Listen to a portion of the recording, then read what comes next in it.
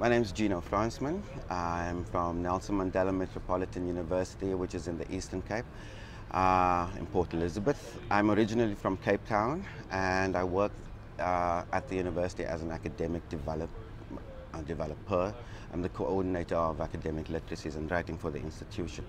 My PhD looks at using an open educational resource that's already in existence to help students to negotiate digital academic writing. So we say digital academic writing because it's no longer just sitting there with a pen.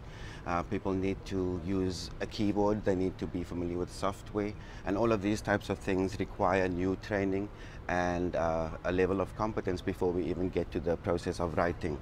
So all of that needs to be encompassed in a support environment for students, and yeah, that's basically what that's about.